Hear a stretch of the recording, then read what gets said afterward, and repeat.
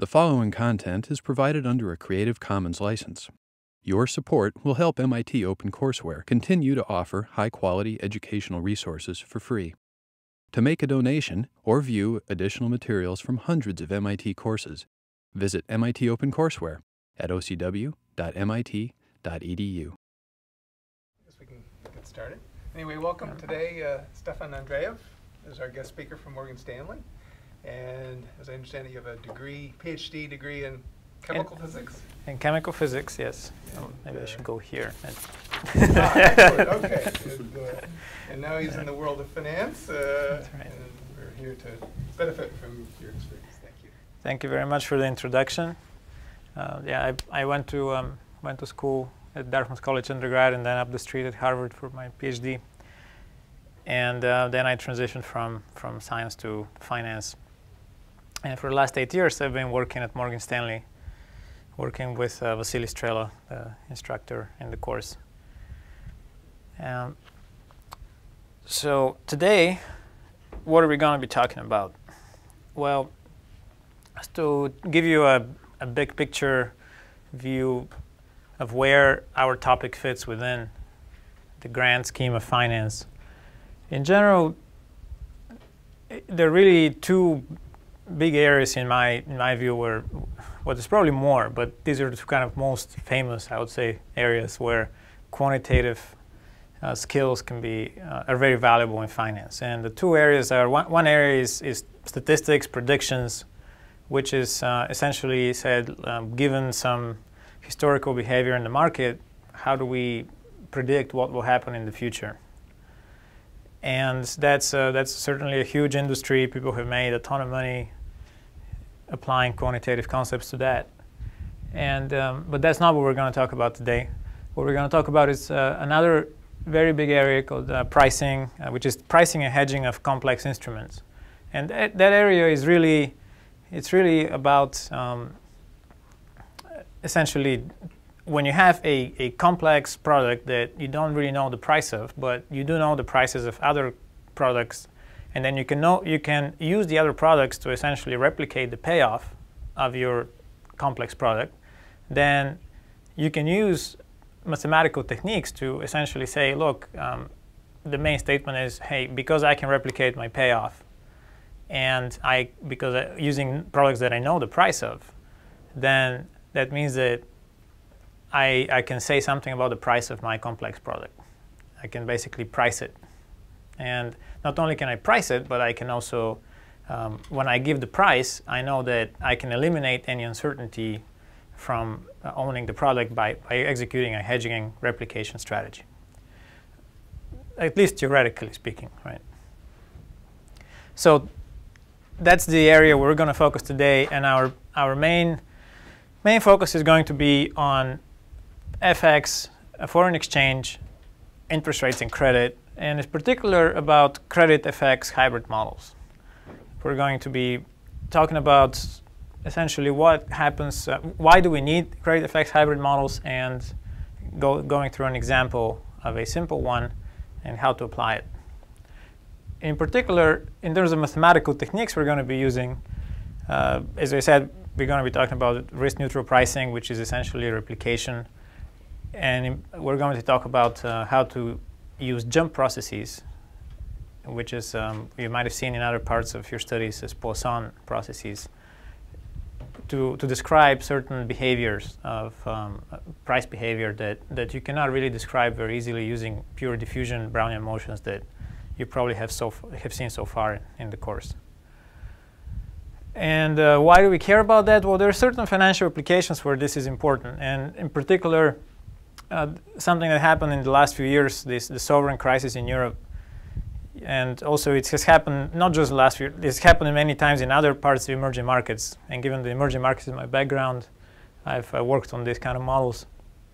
And this is when you have Greek bonds in euros and there is a potential for Greek default. And as we know, as you might have read in the news, there was really a big worry about what will happen to the euro currency if there is a spate of sovereign defaults. And in fact, euro currency did, in anticipation of possibility of default, it actually did depreciate for a while. back in 2011 and 2012. And now it's pretty much back where it was before that, but it certainly there was a fear in the market, which was also very, very obvious in terms of option prices, that euro currency could depreciate significantly if in fact a disorderly default happened. Now it didn't happen, so that's kind of that's good. But in other emerging markets in history, it has happened before. So it's not really a kind of an empty question. So foreign exchange, how do we describe it in math finance? Well, we think of it as the price of a unit of foreign currency in dollars. In our presentation, we're going to denote the spot FX rate, which is the current rate of exchange, by S. And here is a sample graph of Euro USD FX rate. You can see it looks like a random walk. It's very, very well described in normal circumstances, a random walk. So one kind of very fundamental property that connects FX and interest rates is the so-called FX forwards interest rate parity, which says if I have a certain amount of money, in this example $5 million, I really have and I can invest it. There's two ways that I can utilize this money to. One way is to just invest it at a dollar kind of risk-free rate, and we're assuming here we have a risk-free rate. So that's our standard assumption. Or we can do something like we can take the money, exchange it into say euros, invest it using the euro risk-free rate, and then exchange it back into dollars. And this is essentially used to price FX forward contracts. So FX forward contracts are contracts that allow you to say, look, I'm going to agree with you that in 1 month's time I'm going to say give you 4,108,405 euros, and you're going to give me back $5,170,000. It's essentially an agreement. It's a derivative contract. And if you have this forward contract, you can lock in essentially through conversion in euros. You can lock in an effective dollar interest rate. So FX forwards can be essentially described fully by knowing the interest rates in each currency and the spot FX rate. Conversely, you can infer foreign interest rates knowing the FX forwards. They're very connected. So yes. In this example, there's no mispricing, so you get back the same amount. Is that the idea? In this example, there is no mispricing. You get back the same amount. So we're assuming essentially that there's no arbitrage. We're not assuming, but we're given if the prices were indeed, if this interest rate, 4.6% in euros, interest rate was 4.6 and in dollars is 3.4, and here are the current spots, which is 127 and the forward 125. If these were in fact the observable quantities in the market, then there would be no arbitrage. And you're basically indifferent whether you invest the money in dollars or you go the way of exchanging into euros and invest in euros and then back into dollars. So in this example, the way I've worked it out, there is no arbitrage. Now, if some of these numbers say if the interest rate in euros were 4% instead of 4.6 and all the other quantities were the same, then in fact there would be arbitrage. And you could make money by borrowing money in dollars and investing. I mean, the purpose of this slide is really to illustrate kind of, hey, if there's no arbitrage, how one would actually compare, how one would actually look for arbitrage in this example. This is a little bit of definition. What are compound interest rates? We're going to talk about instantaneous risk-free rates. We're going to again say they're risk-free, so we know for sure that we're going to get our money back. You can think of risk-free rates as the one that treasuries pay, or in real life, or the one that Federal Reserve guarantees on deposits. There are various examples of risk-free rates, and while in practice different risk-free rates can actually be different, so they're not really risk-free, but in our world right now, in our model, we're going to assume that there is such a thing as a risk-free rate for every currency, and it's unique. And now, as we talk about our dynamics of the interest rate, the FX process, what we're really focused on here is an FX. We're making an FX model, and we want to see. In the previous example, we saw, hey, here, given an FX rate and given some interest rates, here's what the FX forward really has to be in order to have no arbitrage. Well, now when we're trying to describe, define a process for the FX currency, essentially this kind of no arbitrage condition leads to having a certain constraints on what the stochastic differential equation has to be. So in this particular case, the constraint is that the drift of the process has to be the differential in interest rates.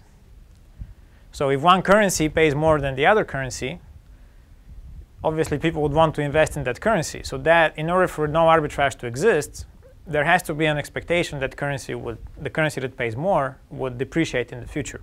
Otherwise, it would be an arbitrage.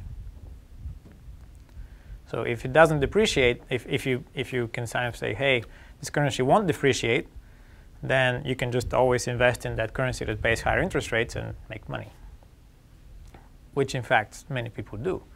But again, they're taking a certain risk. They're taking the risk that the currency will depreciate. So what do we actually want? What we want is to say, we want to essentially enforce these arbitrage conditions from before, which is to say that my forward rate has to be essentially the spot rate, has to be the spot rate times, well, this condition here has to be observed, essentially. And what does that mean? It means that my forward rate has to be my spot. What did you say? Set those equal to each other? Yes, yeah. My spot rate my forward rate has to be equal to the spot rate times essentially the interest rate differential. If that is true, then this previous condition, in the previous setup, there will be no arbitrage. And why is that? Well, that's because the amount of money I earn on the domestic leg is e to the RD. The amount of money I earn on the foreign leg is e to the RF, but then I multiply it by the forward, and that has to equal to the e to the RD. So this is a standard. This is this is the most basic dynamic FX model that people use in industry. It's kind of referred to as the Black-Scholes FX model. And in the stock price, you've seen stochastic models before. Usually S is the stock price when people talk about options. In that case, this drift is just a risk-free interest rate. Well, here in FX, it's a differential of interest rates. Otherwise, it's very similar. So FX has some interesting properties. So we're going to talk about the game, and before we go to that game, one question: can FX exchange rate can it ever be negative? What do you guys think? Can dollar-euro exchange rate be negative? Any ideas? No, it's hard. What does it negative mean? It means I have to pay you money to give you euros. Why would you have that? Or you have to pay me money to give me euros. Nobody would do that. It can be zero potentially if say dollars are worthless or something. But it cannot really be negative. So that's one reason why I wrote my SDE as a kind of a log normal process. You recognize this by the form ds over s. So the changes in the FX are proportional to the value of the FX. So the process can never become negative. Okay, so it can never become negative, but how big can it get? And the answer is it can get very big. I mean, we have currencies, notably some currencies like Zimbabwean dollars that traded, I don't know. I mean, I actually don't know where Zimbabwean dollars trade at, but I think it's somewhere in the billions of Zimbabwean dollars per dollar or something like it. It's some really extreme examples. It can really get extremely big. So there is no really upper bound. while there is a lower bound. So the distribution, as you can imagine, has a skew. It's not symmetric around the average. It's limited on the lower side. It can go very high on the high side. And log normal distribution has that property. Have you guys seen log normal distribution? You've talked about this stuff in the course before, right? So let's go back to our game. So our game is, we have assumptions. And my assumptions are not to be realistic, but to make it simple. Let's assume that our dollars and euros exchange rate is 1, so we can exchange 1 euro for $1.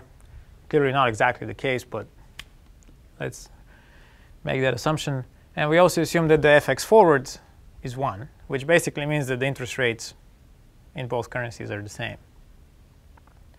And now, let's say I'm going to make you a bet that now dollars and euros is a volatile process. It can right now it's 1, but in the future it could be different from 1.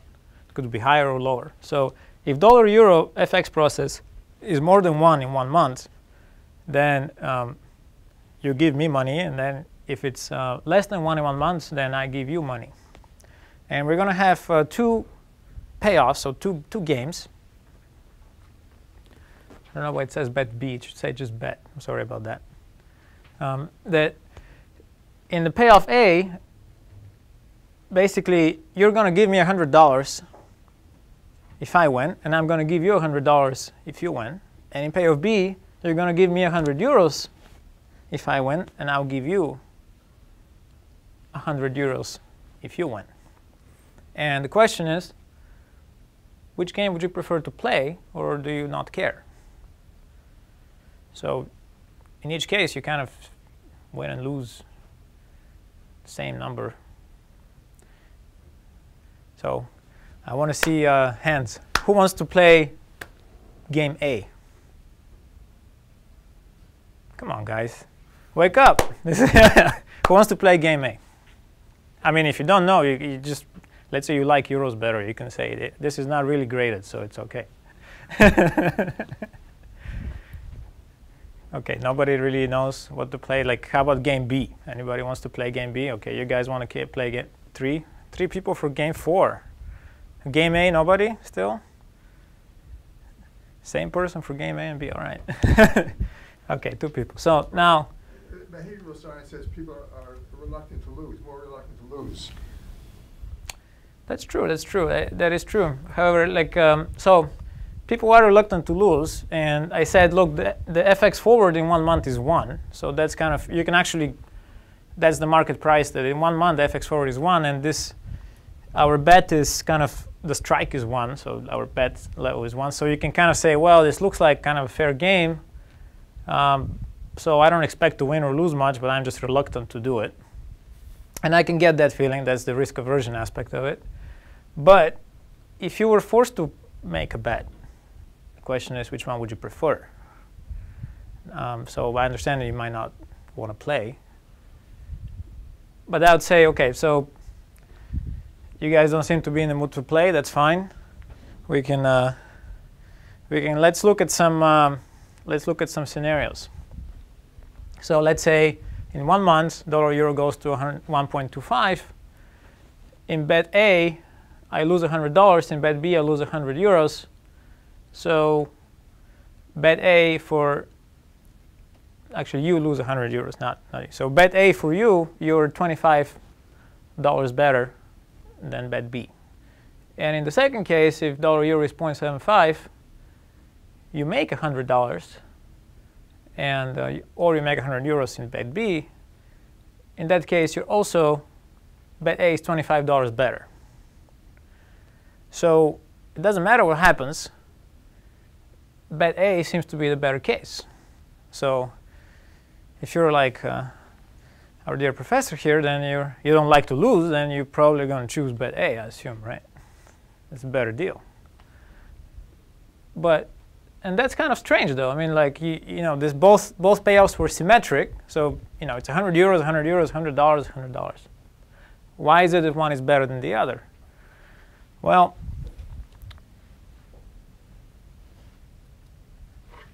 it's like what really happens is, well, the units of the bet, the value of those units depend on whether you win or lose. So it's not like if I was betting using acorns, then like you get 2 acorns or I get 2 acorns, then actually it might be a fair bet. But because I'm betting in euros and dollars, and the value of these things, the relative value changes based on the actual whether you win or lose, then the game is not symmetric anymore. So this is the reason why I wanted to take you through this game is because there is a lot of cases in finance where people make bets, but then the value of what you get depends on whether you win or you lose. And that has an effect on the value of the bet. And in particular, the case we're going to talk about today is one of these cases, which is the credit effects. That's why we need credit effects quantum models. To give you an illustration from finance, like let's take Italy bonds. So Italy issues bonds both in dollars and in euros. Why does it issue in both currencies? Because Italy has to issue a lot of bonds, and they need to find as many investors as they can, and some investors want to buy euro bonds and some investors want to buy dollar bonds, and they want to access both bases of investors. Now, these bonds, they cross default, meaning if Italy defaults on one bond, all of its bonds default together, including the euros and the dollar bonds. So then, you know, there is the notion of credit spread, which is the measure of how risky Italy is. So you can take euro bonds and you can say, well, how much premium does Italy pay over German bonds? Let's assume that German bonds are risk-free, which is kind of the standard assumption for euros, that the German bonds, Germany is the main underlying economic force for the euro. They are kind of risk-free bonds. And Italy pays a certain spread over euros. Same thing for dollars. It pays a certain spread over USA. So if Italy wants to borrow money, they have to pay a higher interest rate. Just like if you want to borrow money for student loans, you have to pay higher interest rates than the Fed. And the size of that spread is in the market. It determines on how risky of a borrower you are. Well, it turns out that these spreads are not the same in both currencies. There is one currency has a higher spread than other currencies. That's kind of an interesting thing. So there is 2 questions really. When the spreads are not the same, which currency would Italy prefer to issue bonds in, and which currency do investors prefer to buy bonds in? So this is kind of similar, if you think, then to the previous game we played, because if you're an investor trying to buy bonds, well, if Italy defaults, then chances are euro is not doing so well. So you would lose money, and if you have euro bonds, you would lose euros. If you have dollar bonds, you'd lose dollars. On the other hand, if Italy does not default and pays you back, then chances are the euro is not doing that bad. So you would actually be making euros and dollars. So it's an interesting, it's kind of a similar dynamic going on. So there's the same kind of question that I asked before. USD, euros, or equal in both. So what do you think now? Now that we've gone through that example, maybe we'll have a higher participation in my pub quiz. Who thinks that USD bonds have a higher credit spread? And who thinks so? A. Votes for A. 1, 2. So, and who thinks that euro bonds will have a higher credit spread? Okay, 1. All right.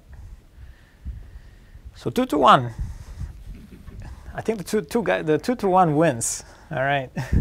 I must say, you guys seem that maybe it's the format of the auditorium. People don't like to raise their hands too much, or maybe they're afraid that they're being filmed. I don't know. Okay. Well, how are we going to do this? How are we going to answer this question? Before I give you the answer, we're going to go through a slide. Well, first we're going to say, well, FX rates are volatile. There is volatility, as we said before. So now we're going to, there is a in order to compare Eurobonds to dollar bonds, we need to really come up with a strategy to replicate one with the other, and then look at the price. Look at the how much do we need to buy one to replicate the other. If we're able to come up with such a replication strategy, then we can immediately say, hey, if you need like 150 bonds of Euro bonds to replicate a $100 bonds, then that means that the Euro bonds have to be cheaper. Right? That's basically the replication argument. So you can kind of try to do that by piecing together bonds, or you can use the powerful tools of mathematical finance that you've been learning about, which is all about replication and pricing. And the 3 steps are, we're going to analyze the payoffs of the instruments, and we're going to write some a model for FX and for credit, and we're going to price those bonds, and then we're going to look at the results and try to understand the problem intuitively. And that's basically what we do, pretty much. That's what option quants do in Wall Street all the time.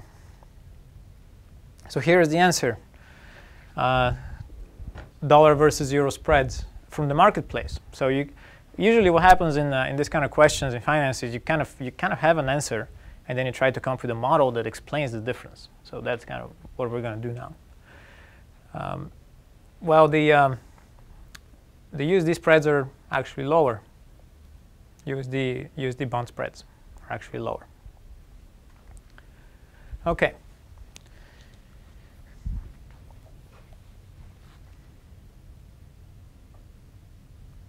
Now, so there is really, when we're talking about bonds, risky bonds, there's 2 states. They're either performing, or they are which is non-performing in default.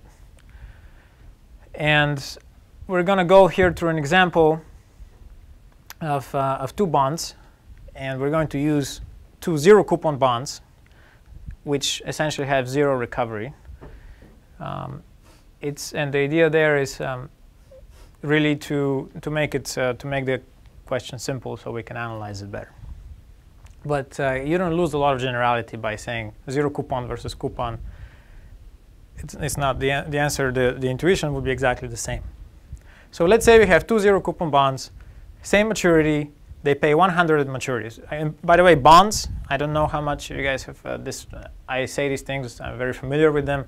Bonds are nothing more than loans. So a zero coupon bond means I give you some amount of money, and at some pre-agreed maturity, you're going to pay me 100.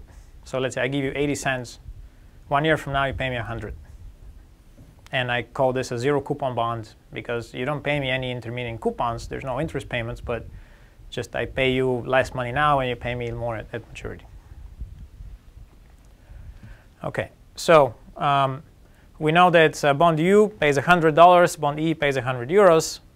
And let's say there's, we denote the prices of price of U is PU, price of E is PE. Our spot FX rate, we're going to call it ST. Our FX forward, FT. Now, we can have kind of a simple arbitrage strategy. Well, let's say if we can sell 100 times FT dollar bonds, and with the proceeds buy 100 FT, 100. We're gonna get, if we sell $1,000 bonds, we're gonna get this much proceeds. So that's the price. And if we buy 100 euro bonds and 1,000, euro bonds, so we can enter into an FX forward contract for 100,000 euros for maturity T at 0 cost. All right. So let's see how this strategy actually pays out. Well, what happens is you pay 100,000, like there's 100,000 euros. You get 100,000 euros for selling the euro bonds. You pay 100,000 times FT dollars, say the dollar bonds. There is a FX forward contract, and at maturity, you can exchange this $100,000 for 100,000 euros using the FX forward contract. We've already pre-agreed to do that. So your FX forward actually exactly hedges. You can basically use the proceeds of these bonds you can exchange the proceeds at zero cost at maturity because you have entered into the FX forward contract. So your net payoff is zero. So that means that the prices of these bonds have to be the same. But what if they're not? What if FT, which is the FT in this case is 1 forward contract. What if the price in dollars is different from exchange rate times the price in euros? Well, in that case, you can say, well, there is an arbitrage. And you'd be right if you kind of you would be able to make money if, in fact, the bonds performed. But what if happens if there is a default? Well, if there is a default, that wouldn't really necessarily be the case, because if there's a default, these bonds don't pay anything, and you just have an FX forward contract.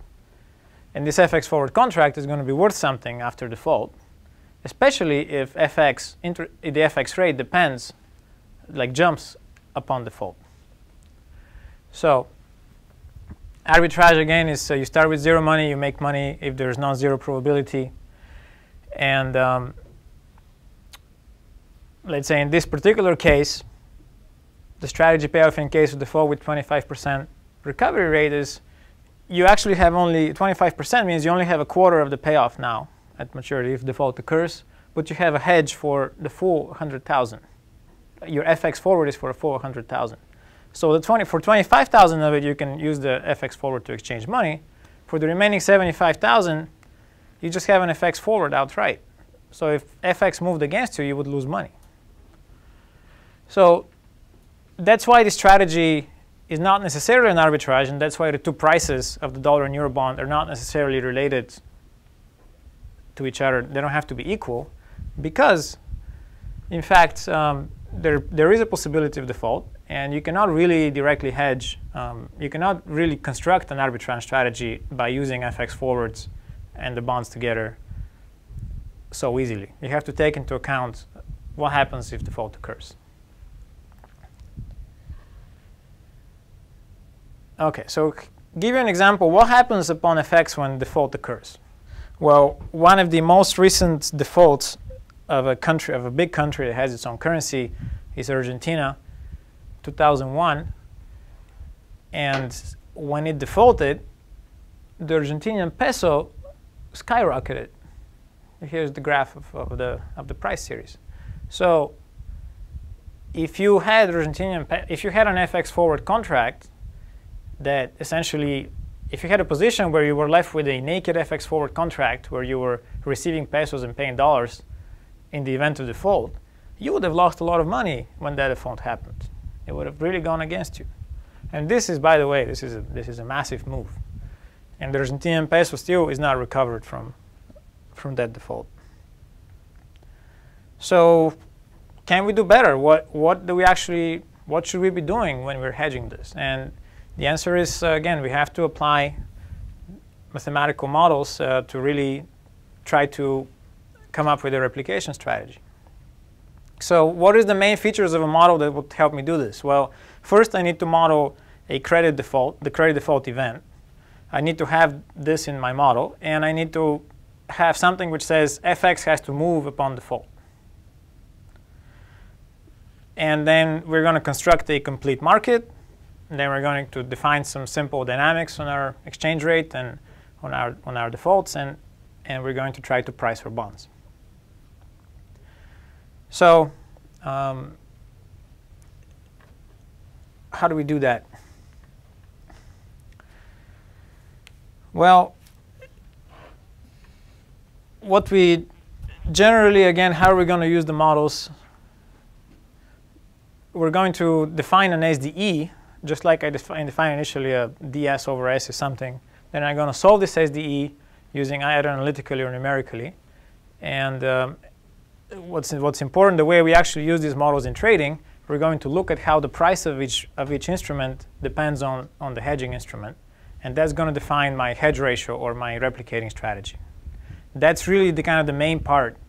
It's really hedging and valuation and pricing are really the same right and left hand is really talking about the same thing. You cannot really price without hedging, and pricing without hedging is kind of meaningless in some sense. Pricing represents the price of a hedging strategy. Okay. So how do we, a basic credit model, how do we model default? Well, the standard model in finance for default is to define the default event. And we say, well, this default event arrives as a discrete event, and it arrives at the time tau, which is a random time. And we're going to model that tau, the time, as a Poisson process, which means that we don't know when it's going to come, but we know something about the probabilities of when it's coming.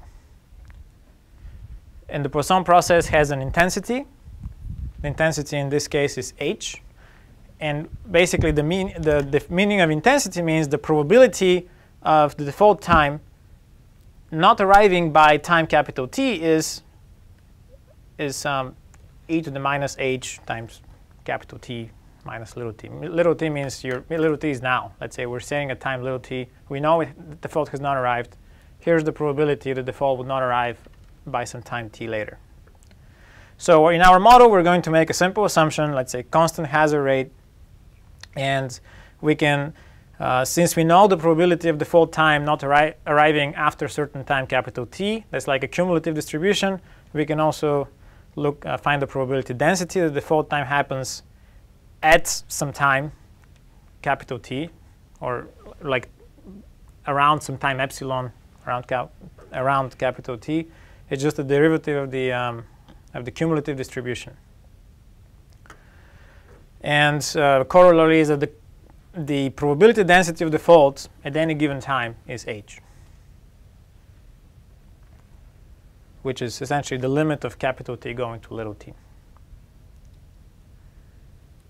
So now, what happens to, in our model, what happens to fx rate? Well, fx rate is going to be denoted by s, and fx rate right after default would equal to fx rate before default times e to the power j. And j essentially is our kind of percent devaluation, you can think of it. So if it's kind of like a percent devaluation. So if j can go from minus infinity to infinity. If j is 0, then that means that there's no devaluation. So you can see the log of s of st basically jumps by j. So in a log normal process, a log of st is normal, and essentially it's just a shift of the normal distribution. Okay, so how do we describe this? We define a jump from default Poisson process with intensity h, as on the board, and our fx dynamics, and I apologize for the small script, is that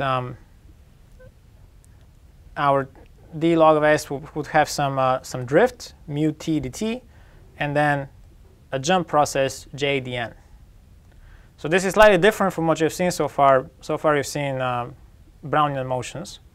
This is j dn. This is now a jump process. Now what we want again is, what we want is we want still our standard no arbitrage condition to remain constant, and from before we had a condition that expected value of s of t has to be s of 0 times e to the rf minus rd times t, right? So that still has to be the case. And in our case, we're going to assume that RF and RD are both 0. So in our case, we're going to ask for basically a zero interest rate environment to make, again, the model simple. Then we just want the expected value of st to be S0. So how do we achieve that? Well, we need to show essentially that this mu, the drift, has to equal to this expression here, h times 1 e to the j. That's known as the compensator term, and you can imagine this as the formula. Like if I have a Poisson process that has a possibility of jumping up, then in order for that Poisson process to be on average to be equal to the initial value, it has to be like kind of trending down most of the time, and then so that when the possibility of jump is there, the average of the two can be 0. So that's known as a compensator term of the Poisson process. Okay, so we can go through and derive how that's how do we get to, what we're going to do is we're going to check that this form actually does indeed give you that expectation, does satisfy the condition for that expectation. Okay, so again we start with the ST is mu dt, so it's going to be in our case it's going to be h times 1 minus dj times the indicator function of tau bigger than t plus j dn t. Okay. So we're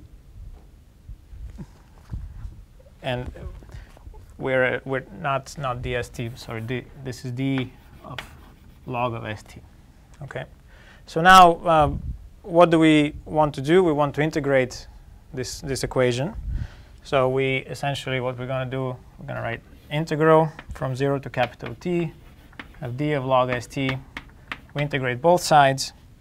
Integral from 0 to capital T h 1 minus e to the j tau is bigger than t times, here has a dt in here, times dt plus integral from 0 to t of j dn t. Okay, so then this side just gives me essentially the log of st over S0. This is just basic calculus. And then here we have, this indicator function just says if tau is bigger than t, it's 1. If tau is less than t, then it's 0. That's basically what it is. So I know that essentially when t, this is only 1 when t is less than tau. So my integral goes from 0 to tau now. I can replace this from an integral from 0 to tau, and I can take out the indicator function now of h 1 minus e to the j dt. And then I can say, well, what if tau is bigger than, there is a possibility here that tau is I would say this is tau is less than capital T. And there's also a possibility that tau is greater than capital T, right? In which case, if tau is greater than capital T, this integral is there without any indicator functions, right? So again, integral from 0 to capital T of h 1 minus e to the j dt times indicator function tau being greater than capital T. So I kind of divided this in this counting both possibilities separately, essentially. And now the second part, integral from 0 to capital T of j dn t. Now n is what was n? Well, n of t is essentially it starts out as 0 for t less than tau, and then becomes 1 for t bigger than tau. So this integral is just, j is a constant, so it's just j times n of t. and this is capital T here. And by the way, all this derivation is posted on the notes, so you don't necessarily have to worry if you can't. Can I move this board up? Not really. How does it work?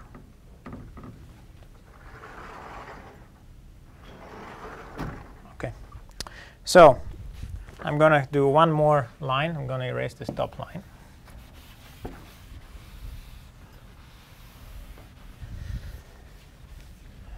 So we got to here, and there's one more step, which is now to actually do the integration. We're going to have log of st over s0. Well, two things. Now, if tau is less than t, so default happened before capital T, then what is nt? Nt is going to be 1. So I can say this equals to h tau times 1 minus e to the j. This is the first, this integral now, plus j. So this is if tau is less than t. And then if tau is bigger than t, then this term is 0. This is the term that's for tau bigger than t. This is just a constant, so it just becomes h times capital T, 1 minus e to the j, times indicator function of tau bigger than t, bigger than equal to t.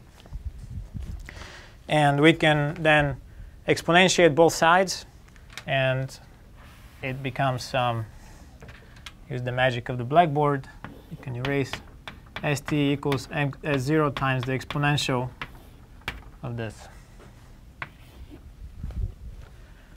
So I've kind of, here is my, this is my exchange, this is what my exchange rate is going to be, essentially, at time capital T.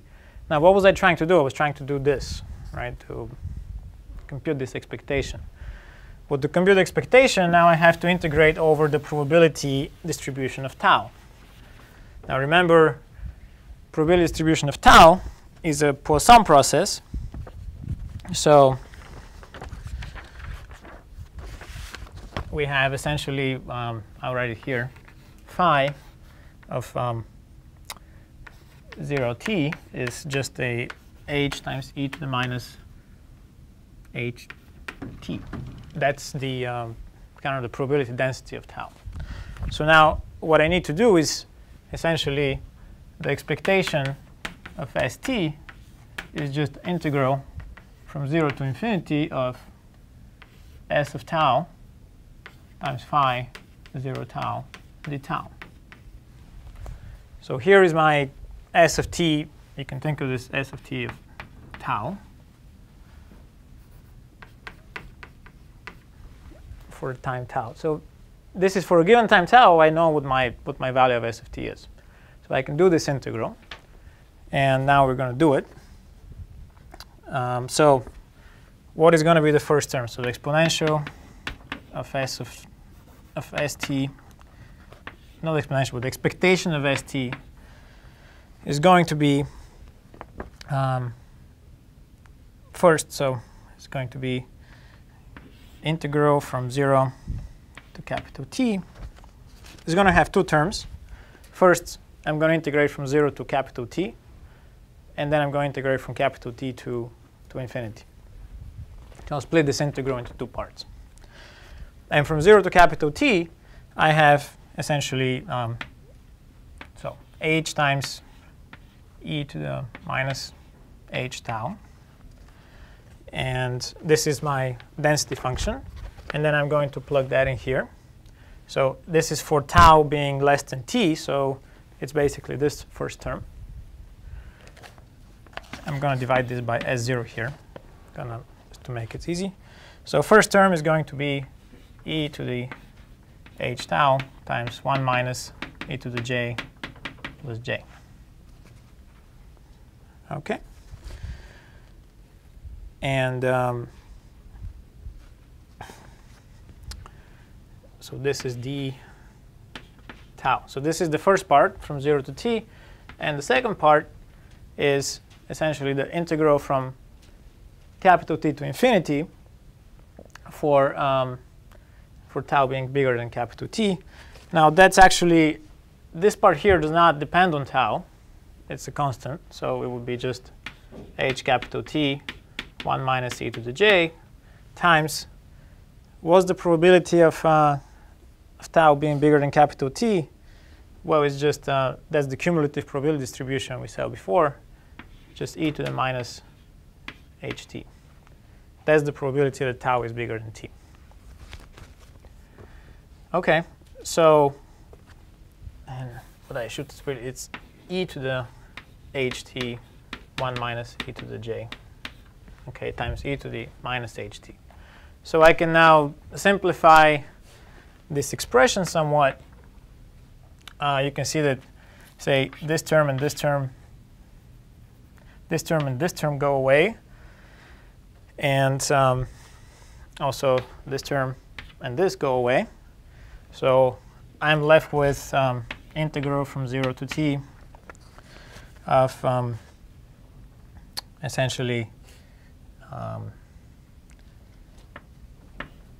h times e to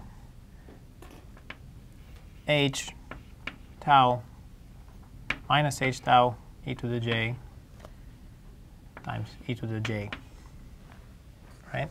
So you can think of this as h times e to the j times e to the minus h tau e to the j d tau plus e to the minus h capital T times e to the j.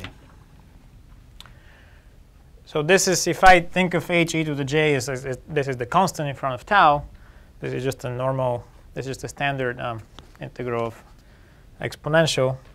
So this just becomes essentially e to the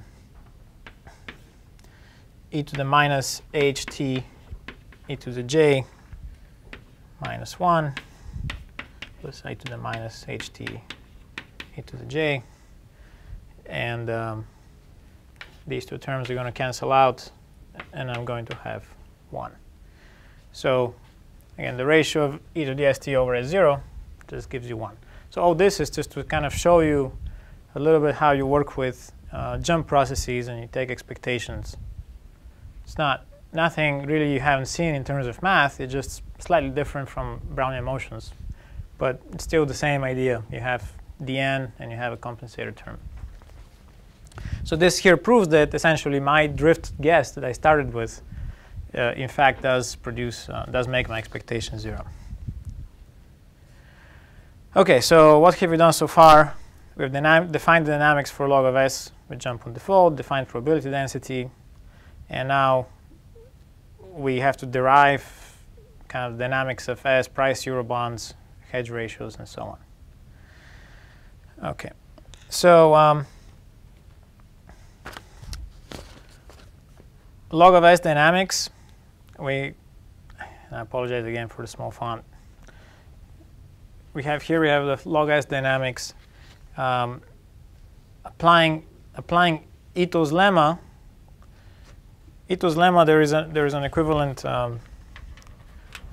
Ito's lemma you know from Brownian motion, but there is another one for Poisson processes as well, and that is Ito's lemma is like the chain rule. So if you know the process for some say log of s, how do you find the process for s itself? Well, in this case, what's going to happen is our ds over s is going to be the same drift, h times 1 to the minus j, tau is less than t, dt, sorry, t less than tau, plus the e to the j minus 1. The j minus 1 times dn. Okay, dnt. So that's really the derivation of that's the derivation of the that's the final result for S. Now, how do we get to this? Well, maybe I can write Ito's lemma. What does it say? Ito's lemma basically says that if you have the xt is equal to mu dt plus j dn, then and you have a function y of t which is f of xt, then dy is df dx mu dt plus f of xt plus j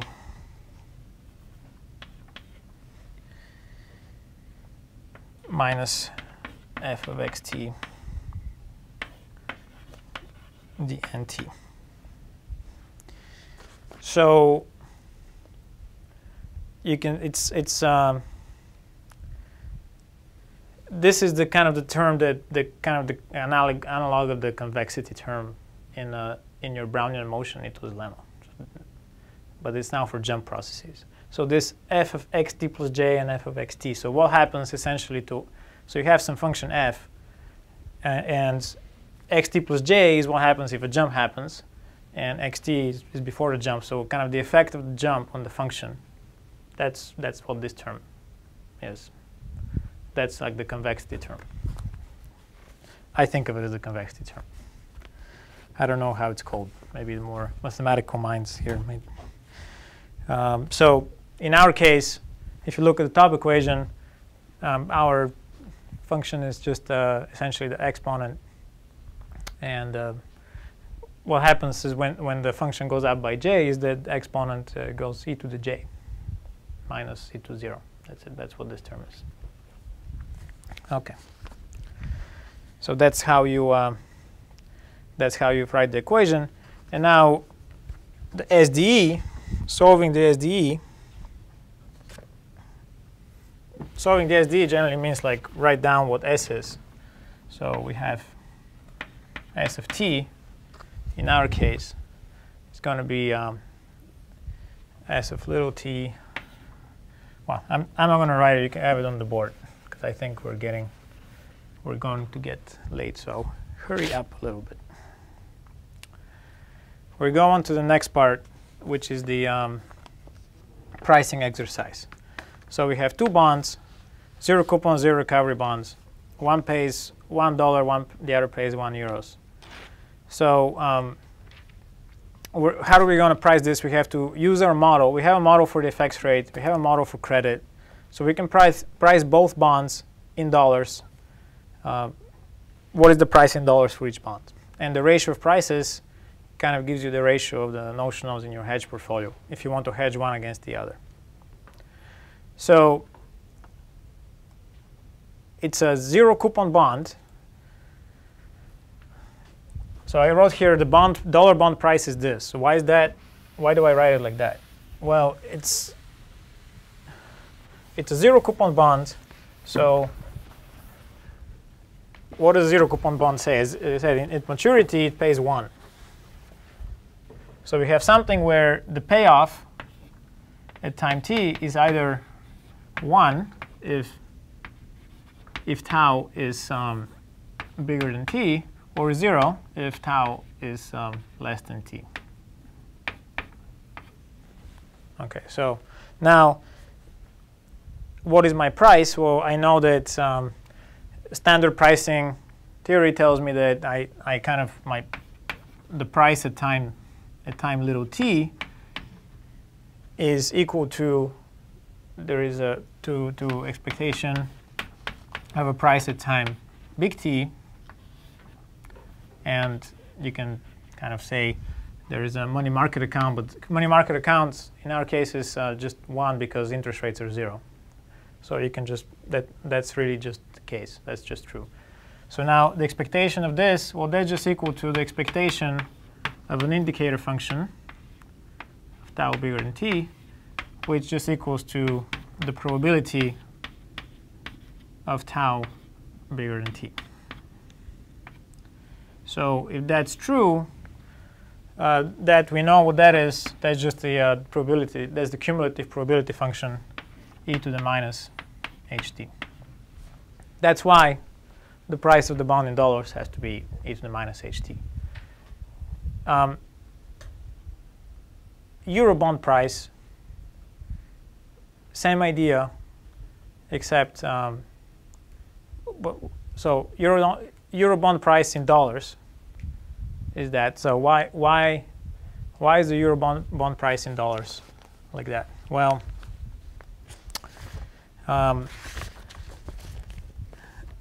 the euro bond price in dollars, again, what is the payoff? Same payoff, except the payoff is in euros, right? So if I want to do the payoff of my bond in dollars, so this is, I'm going to call this the euro bond, but the payoff now, if I want to do it in dollars, is not really 1. It's 1 times s of t and 0 times s of t. That's really my payoff. So then the expectation here is not just 1, but actually s of t.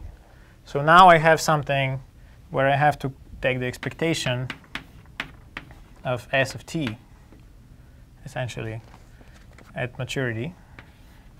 That's my bond price in euros is equal to the expectation of s of t. And what is my expectation of s of t? Well, it's e to the minus ht times e to the j. And that's the expectation of s of t, indicator function of tau bigger than t, right?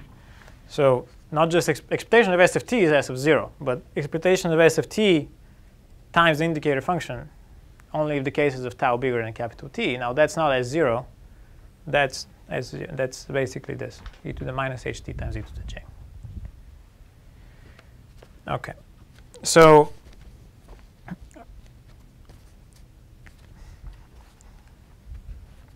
what can we do? Well, what we should do is we construct a portfolio at time equals 0, which is we sell $1 bond and we buy this much amount here of euro bonds, and the portfolio value at time equals t equals 0 is 0.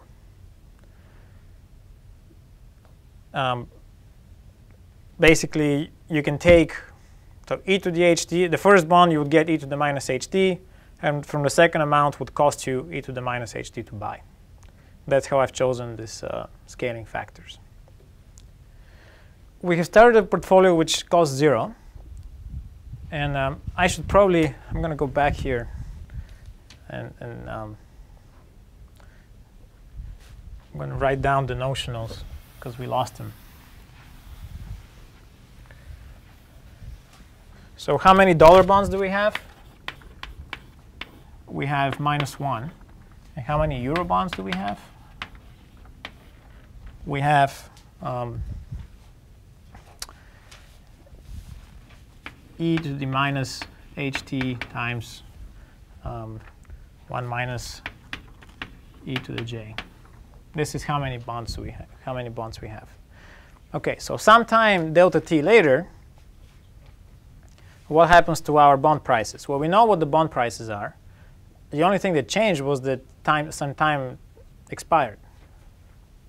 So now instead of capital T, we have t minus delta t to expiration. So these are the bond prices if we didn't default. Of course, if we defaulted, then the bond prices are 0. So obviously, if we defaulted, since both bond prices are 0, we started with a portfolio that's worth 0. If default happened, now we have a portfolio that's worth 0, so nothing changed, right? So the key part is, OK, now what if default didn't happen? Would we have the same price as well? That's what we want to check.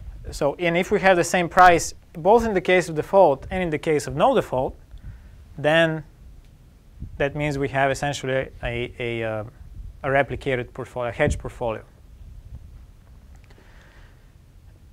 OK, so what is the value of the bonds if default did not happen? Again, we have this is the dollar bonds here, and these are the euro bonds, and this is my FX rate. Why did my FX rate move? Well, because Default did not happen, so jump did not happen, but still I have my drift, a compensated drift, so fx drifts in the opposite direction. Okay, so this is the dollar bond. There was one bond, minus one bond, and the price. So the value of the dollar bond is just minus e to the minus h t minus delta t. What about the euro bonds? Well, the euro bonds. Here's the number of bonds we have. This is divided by S0, by the way. Yeah. In our case, S0 is 1, so it doesn't matter. But price of each bond, again, we take that from the price of each bond comes from this formula, and then the FX rate, we multiply by the FX rate, and then when you actually multiply all these guys out, you end up with essentially the value in dollars of your euro bonds equals again the value of your dollar bonds. So we started out with a portfolio that was worth 0, and then some time delta t later, it's worth 0 again, both in the case of default and in the case of no default. So there's no arbitrage. In some sense, not terribly surprising because we actually derived these prices based on the assumption of no arbitrage, but it's a good check. It kind of tells you, hey, if I actually follow this model to hedge, I'm really going to be hedged. And I'm going to be hedged not just when default occurs or only if default does not occur, but I'm hedged in both situations, if default occurs and default does not occur. And you can't really do that unless you have models that actually that are hybrid models that allow you to mix and match, to basically describe both the credit event and the FX process. So that's kind of the usefulness. Now, and the hedging strategy, you can see, it's interesting that the hedging strategy, the hedge ratio depends on the credit riskiness. So how much bonds we bought depends on J. Well, first depends on H, the credit riskiness, and it also depends on J, the jump size.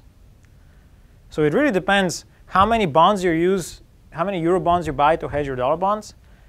It depends on both the probability of default and on the jump size. So that's what I mean by that it depends on credit riskiness.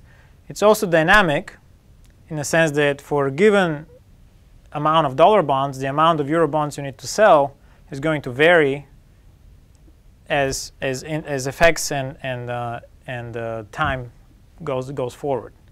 As you can see, like if you have like 1 day before expiration, the hedge ratio of the two are going to be different than 1 year before expiration. So you'd have to be rebalancing your portfolio continuously, which is not, again, not unusual. Like if you're hedging an option, you always have to rebalance. But it's different from, say, a static replication strategy where you say, oh, I'm going to buy X amount of euro bonds, X amount of dollar bonds, and I won't have to ever worry about it. It's not really the case. Here you're saying, well, I buy these ratio bonds, and if default does not happen, I'm going to have to readjust my ratio because the original ratio took into account the probability of default happening. And if default did not happen, now I have some information, extra information, and now I have to readjust my ratio to reflect that. So what happens if recovery is bigger than 0? And by the way, how much time do we have? Just a quick check. We have till 4 o'clock. OK, so we have about like 12 minutes, 10 minutes. OK, good. So what happens is in case recovery is bigger than 0? Well, if recovery is bigger than 0, we can go through this exercise that we did, again, the pricing exercise, and see what happens to our bond prices. So let's do this for dollars and euro bonds, just to give an example of some of the complexity that can arise when you start making the model more realistic, because usually bonds do not have 0 recovery. So then we assume that our payoff of these 0 coupon, 0 recovery bonds was 1 if default doesn't happen, 0 if default happens. Now it's going to be the payoff of the dollar bond at time t is going to be 1 if default did not happen, so if tau is bigger than t, and r if default was less than t. Okay, so now when we price our expectation, it's it's going to be like this. My p of little t would be just the expectation at time little t of, or let's say, in this case, I want to call it expectation at the initial price at 0, the expectation of p of capital T times, which is equal to expectation of essentially 1 of tau bigger than t plus r1 of tau less than t. Well, what we have here is essentially, so you can think we have this first guy is going to be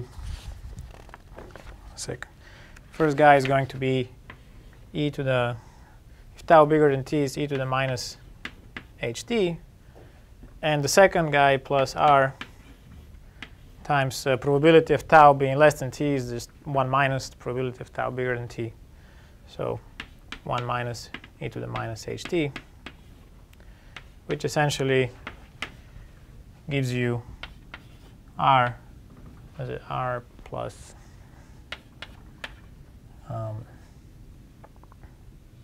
e to the minus ht times 1 minus r. Yeah. So that's how you derive the dollar bond price. And for the euro bond price, you will do the same thing, except now these will be multiplied by the FX rate. And now the FX rate, the tricky thing about the FX rate is that FX rate jumps on default, so it's not going to be the same number. So in this case, PT, this is for one kind of dollar unit, it's 1 times S of t and R times S of t. So now we have P little t, this is for euros. The price at time 0 of the euro bond divided by S0, that equals to expected value times 0 of S of t of tau bigger than t plus r S of t times tau less than t. Well, okay, so the first part, S of t tau bigger than t, that was like the 0 coupon bond price. So that's just essentially the in order to really, I would say, guess this well, right? We have to go back to what was S of t. So let's say if we go back to the equation for S of t, to let me write that. So S of t is S of little t times e to the e to the h t 1 minus e to the j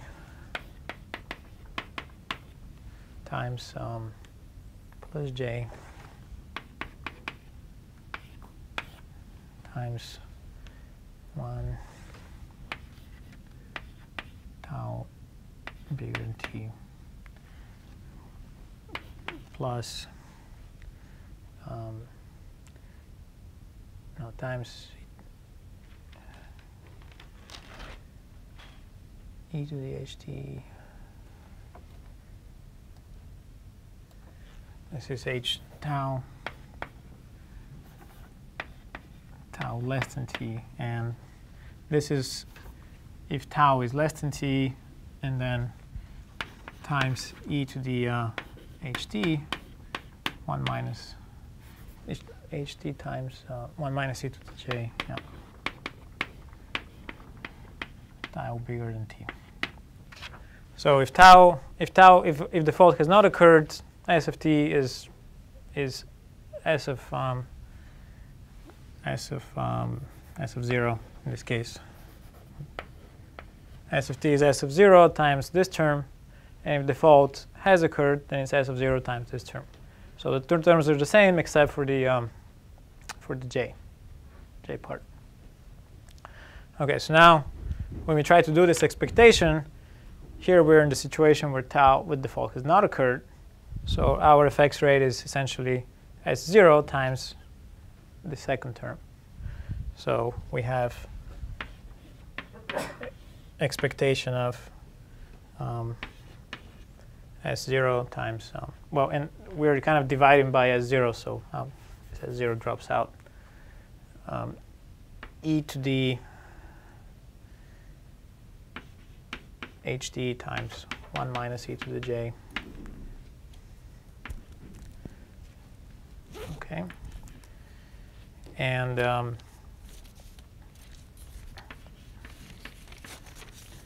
1 tau bigger than t. That's the first expectation, and the second one is expectation of. I cannot raise this. Expectation of. So we put this r times the expectation of. Now here we have tau is less than t, so we're going to have our s of t is the first part.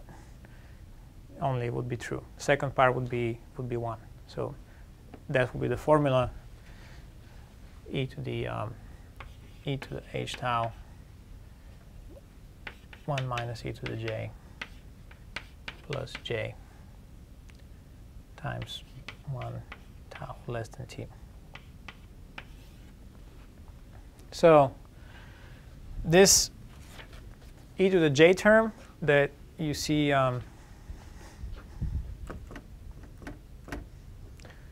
this e to the j term you see here in the euro price, that comes from this term here. So how do I do this expectation? Well, to do this expectation, again, you do an integral essentially using times over the integral from 0 to infinity of the probability density. Since tau here is bigger than t, I'm really integrating from t to infinity. So, and this really here is this is just a constant. So this first term, I'll write it here. So you have P0 over ST over S0, sorry, euro. That would be, first term would be, again, e to the ht, 1 minus e to the j. And it's going to be integral from big T to infinity of the partial differential function. So that's just e to the minus ht. So this looks like something we've already done before in the previous calculation. So that, and then the second term is r times. Now we're integrating from 0 to tau of, so this will be integrating from 0 to t e to the h tau 1 minus e to the j plus j. Well, I can do it like this, times e to the j. Let's put it like that.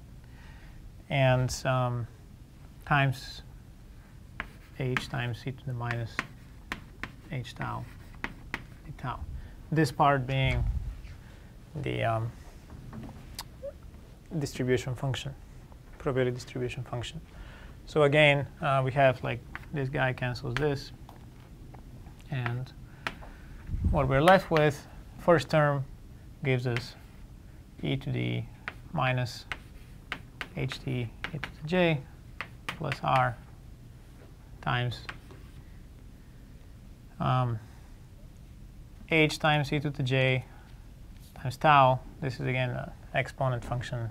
So we have e to the h t e to the j minus 1. Is that's true, right? Right, so, or sorry,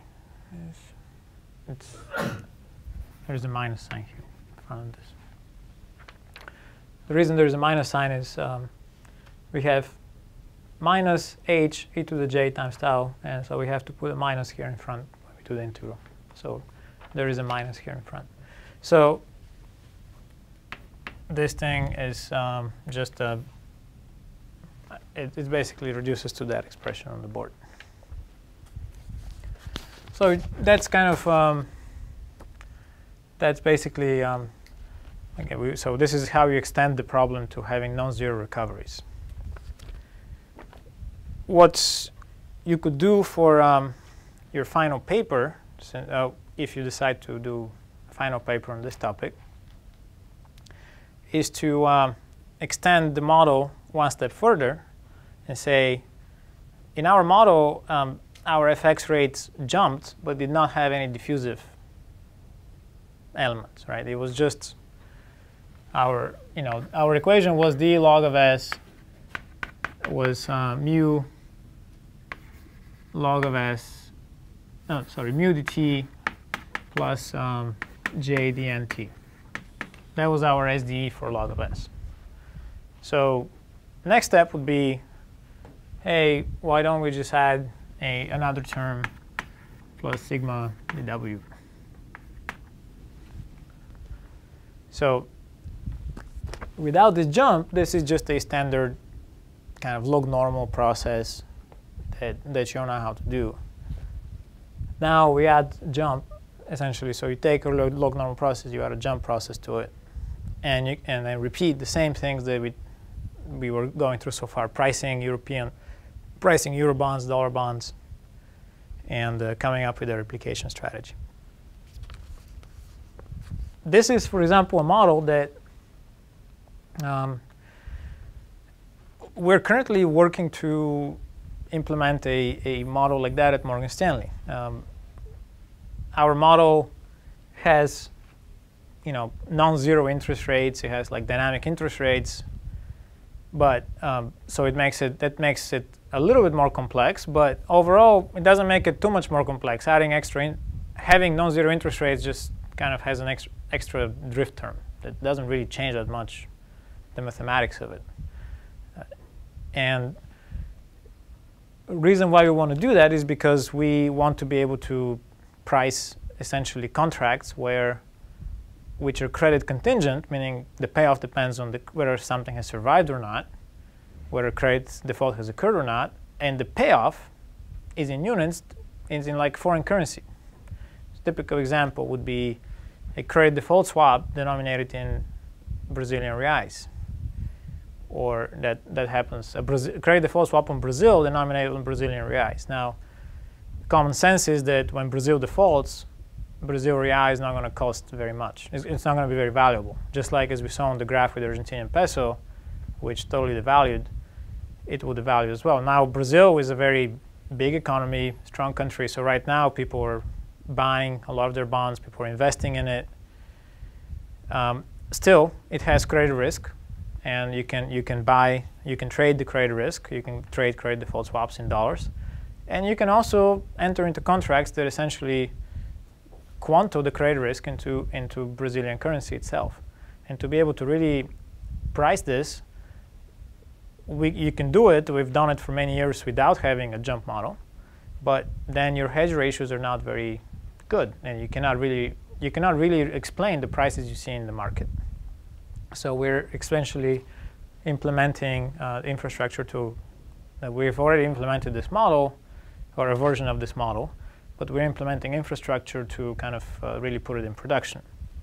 As you can see, in this model now, your FX process depends on credit, so actually calibration and all these things become a little bit more tricky. So, which I don't want you to worry about for your final project, but I think it would be a very interesting exercise to take something like that and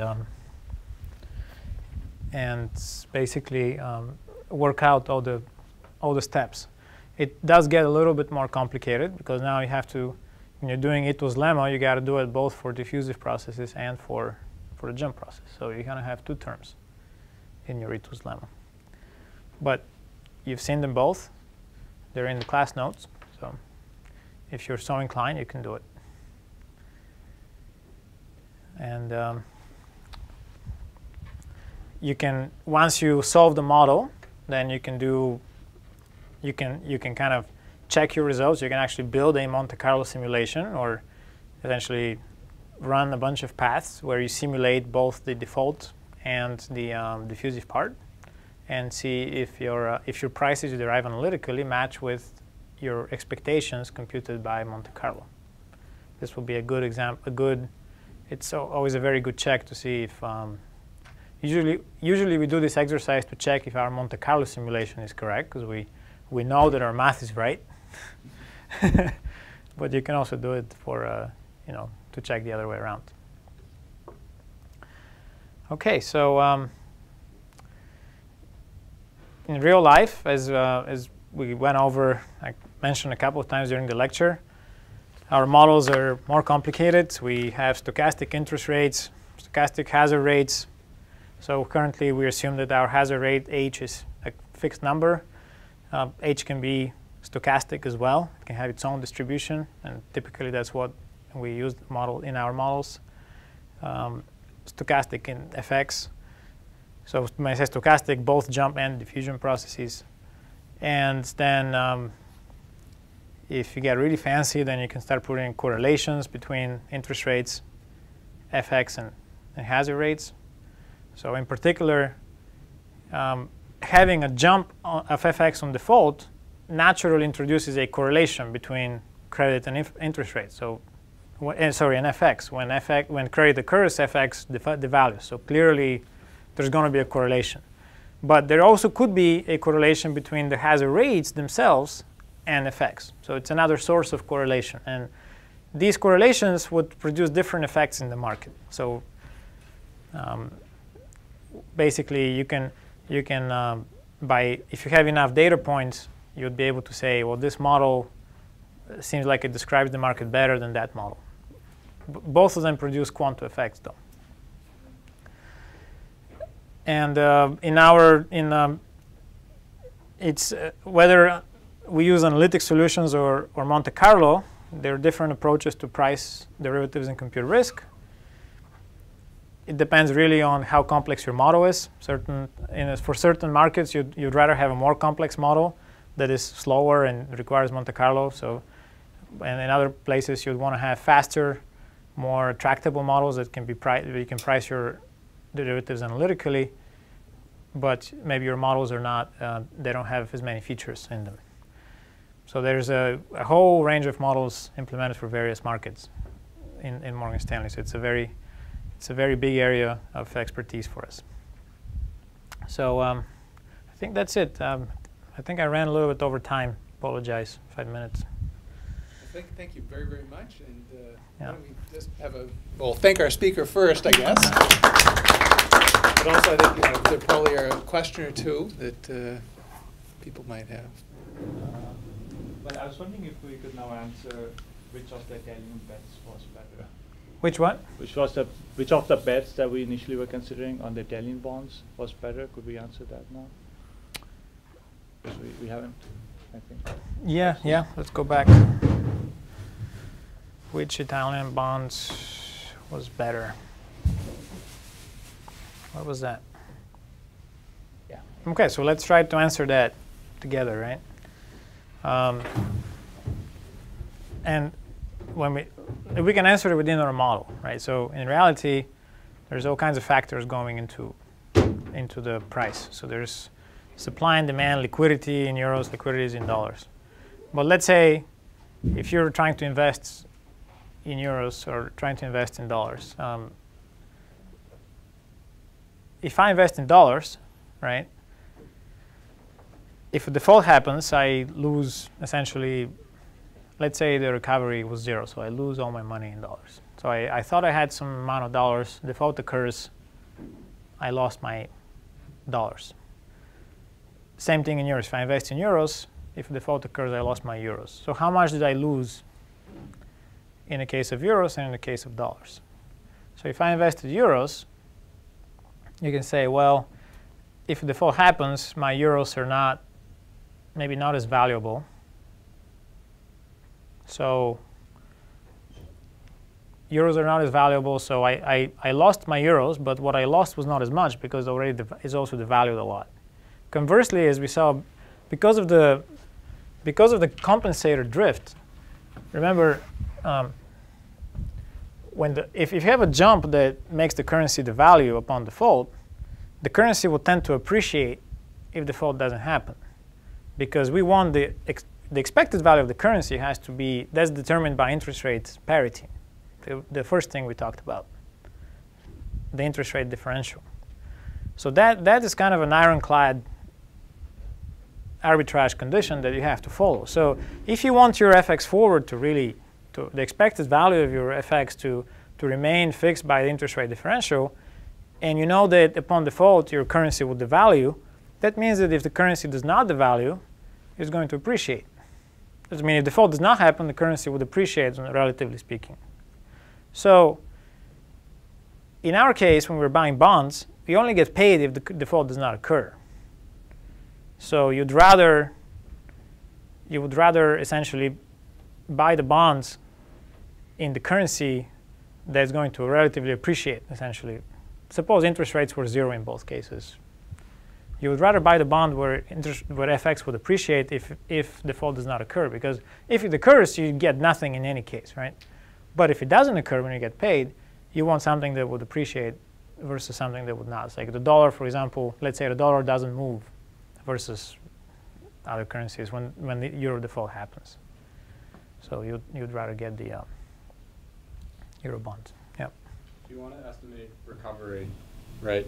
Can you use a bunch, I mean, not necessarily factors already in the model, but outside factors like macroeconomic factors to predict the expected value of recovery? Absolutely, yeah. Recovery is something that we cannot really price necessarily because we usually we have bonds, and the bond price, there is, bond price, you can say we model default, probability of default versus probability of non-default. But now if you introduce a second variable, which is the recovery, now you have essentially both probability of default and recovery amount as variables, and you only have price as your data point, and you can have infinitely many solutions. So typically what happens is you kind of fix the recovery at something. Now, what do we use to fix the recovery? Well, for sovereign countries, we use 25%, and for corporates, we use 40%. But these numbers, everybody knows that they're kind of just conventions, really, more than anything. No, we don't really believe that recovery is really 40% or 25%. It varies a lot by corporations, and there are studies by credit agencies about how much recoveries, what are the recoveries for various bonds.